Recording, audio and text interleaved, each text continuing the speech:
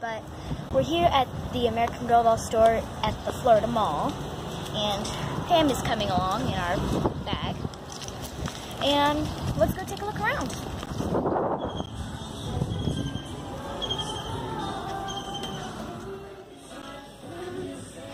Oh, that's cool. Oh, Legos! Or, I think they're Legos.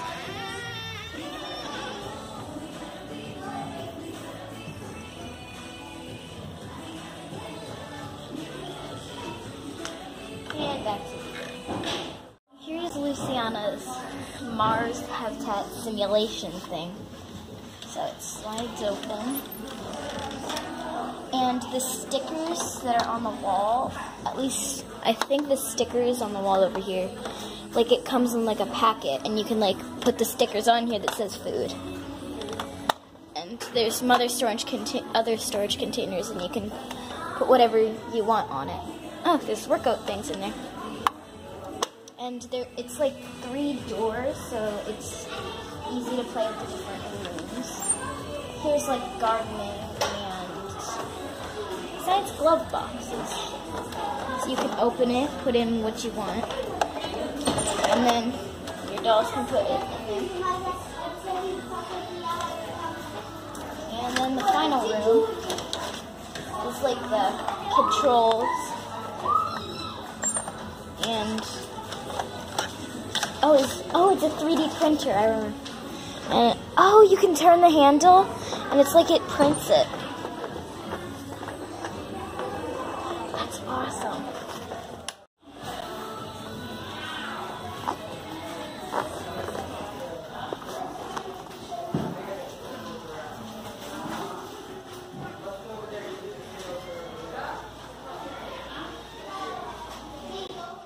This new shaved ice stand right here.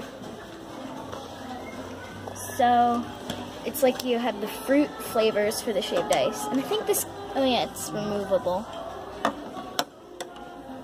and it looks like this can be held by the doll. Oh, and it can be removed, so I guess you can be like, pop, here's your shaved ice, and then they can hand it to the doll and they can hold it. Oh, it looks like there's some holders over here, like to put the shaved ice in. What's this behind the fruit? Oh, it's like you scoop the ice out here and then it goes like boop, boop. Wow, this is real metal. This is like real metal.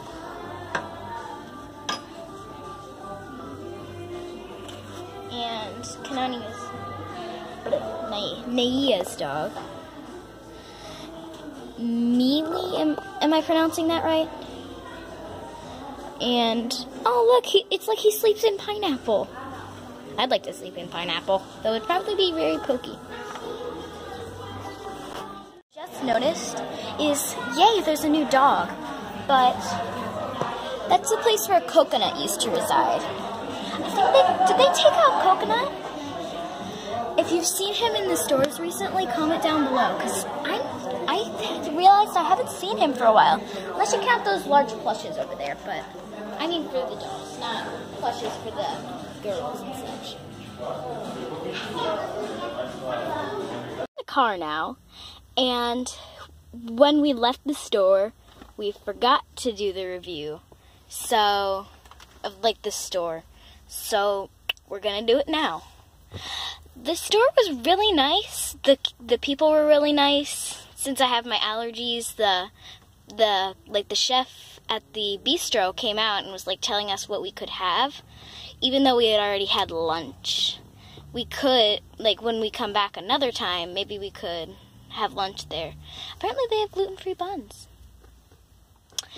And I thought the store was really nice, but being a DC girl, that store was really small compared to the one we used to go to. And we'll do an unboxing later.